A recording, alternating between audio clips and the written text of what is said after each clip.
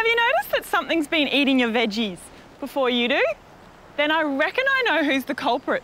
Snails and slugs are out in force during spring, so the trick is to get there before they do. Oh no, it's not beer o'clock. This is to lure the snails and slugs away from my veggies. Position a bowl level with the soil surface, and snails and slugs are drawn to the yeasty smell of the beer and fall in. Refresh the beer regularly and pop any of the slimy victims into the compost. Snails and slugs do not share my coffee addiction. In fact, they rather hate the stuff. So a light sprinkling of coffee grounds around the edge of the garden or new seedlings is a great deterrent.